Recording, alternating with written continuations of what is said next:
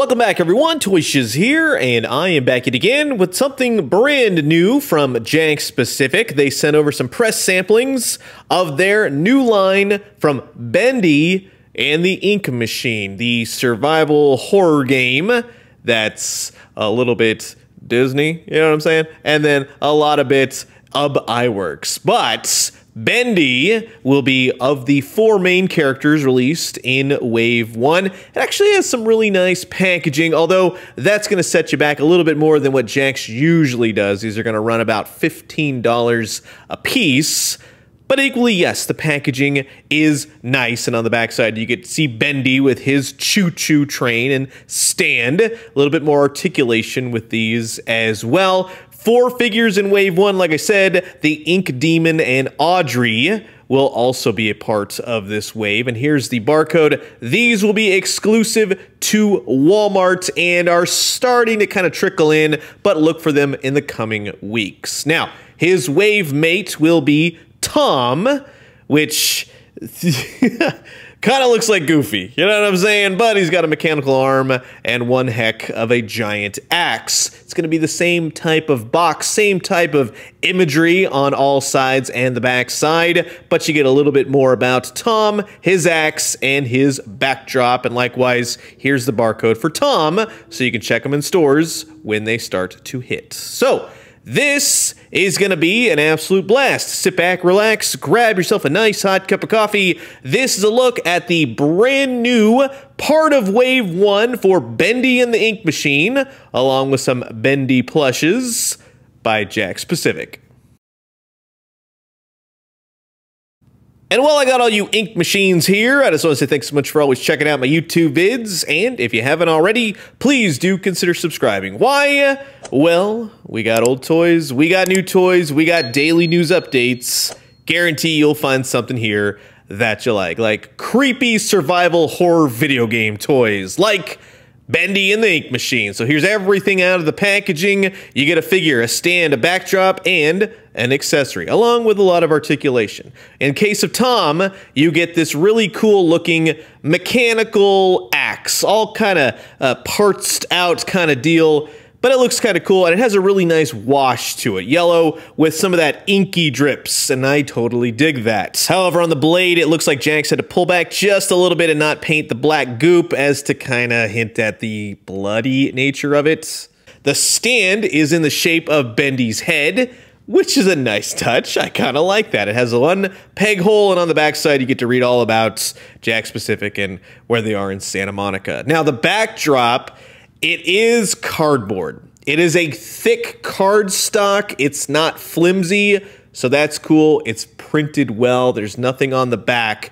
I am not a fan of cardstock backdrops. I like plastic and such, but one thing I want to point out here is that they didn't put the teeth where you would stick this backdrop into the stand. That way, this is going to be mind-blowing, it doesn't chew up the bottom of the cardboard. So thank you, Jakks. They did it. Look how easy that was. It's not my favorite accessory, but at least it is a nice backdrop, along with Tom. And now, this is where these figures get interesting. I will say this. I'll tell you, to be honest with you, these aren't really my thing. I'm not going to necessarily go after these. I went for the original Bendy and the Ink Machine when Fat Mojo were doing them. Those will show up in this video as well. But what I like to see here is that the black parts of the figure look like dried ink and wet ink all in the same go. It varies between the various parts of the figure. And then you have the yellow parts, which then have a more dirtier, inky wash to them, which is quite cool, I will say. Now, each figure only has one peg hole. That's what fits it on to the stand.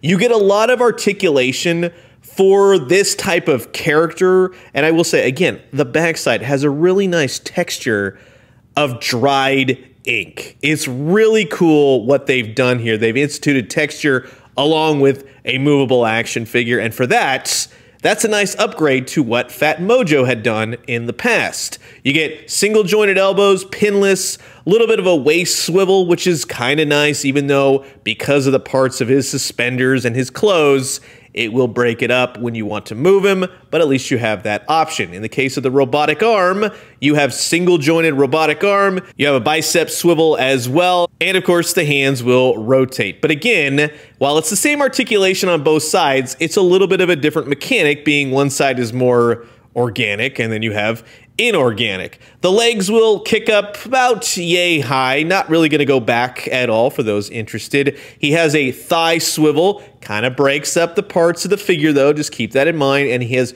ratcheted knees, single jointed, but again, everything is pinless, with then the feet being on a ball joint. So they're not necessarily going to swivel in that sense, but they will kind of rock a little bit side to side, but more so up and down. So again, I'll reiterate, for a character such as this, I would say they've gone above and beyond in terms of all the articulation.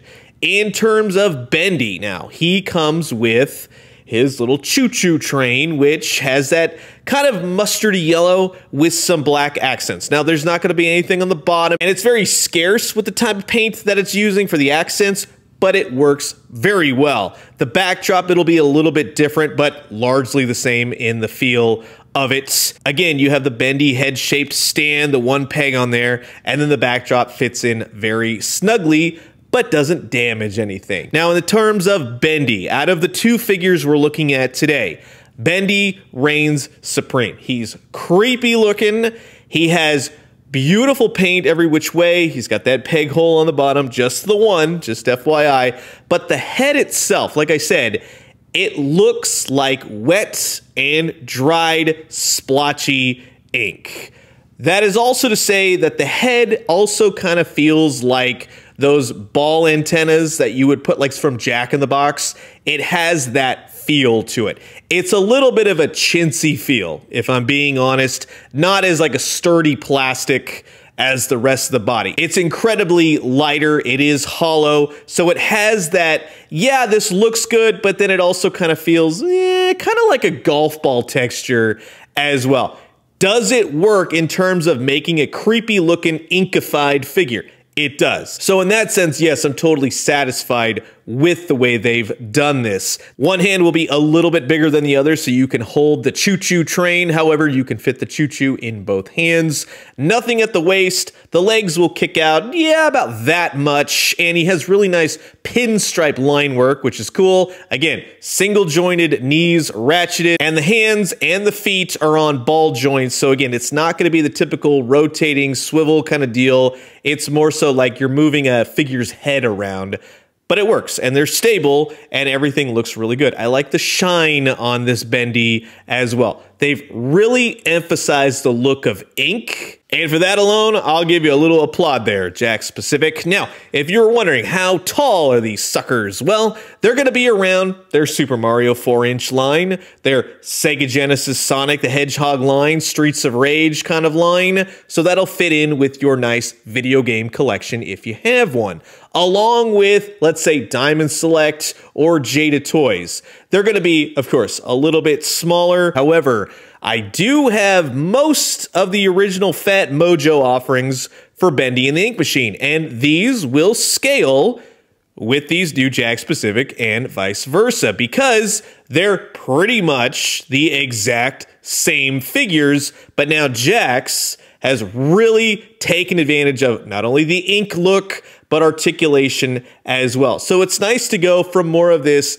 classic black and the white, very simplistic, to now this more upgraded, more action figure articulated designs. And just to kind of show you a few more of the Fat Mojo offerings, which were cool in and of itself. I am more so a fan of what Bendy and the Ink Machine is on a design perspective. I've played the game a few times. I can't necessarily say it's my thing, but I like the character designs, what it reminds me of. It's very old-timey while also being incredibly creepy. Now, if you are a fan of Bendy but not of action figures, fear not, Jakks Pacific will be producing some plushie type Bendy and the Ink Machine characters such as Tom and Bendy. So these again will be at Walmart stores if you are interested. This will actually be part of a larger offering from Jakks Pacific in the future, as they touted at WonderCon during the reveal. They have a proposed Bendy and the Ink Machine movie coming out. There's a new video game coming out. So everything will kind of be leading up to this. So it's all some nice tie-ins for those of you who are out there who are fans of Bendy and the Ink Machine. But I can safely tell you, again, while it's not necessarily my thing, they are pretty well-made action figures, and again, I really like what they did with incorporating all the ink, but you won't find any of that ink on any of these nice plushes. So that will wrap it up for my look at the brand new Jakks Pacific Bendy and the Ink Machine action figures, part of Wave 1 at least, Bendy and Tom. Be on the lookout at your local Walmart. These should be hitting store shelves relatively soon.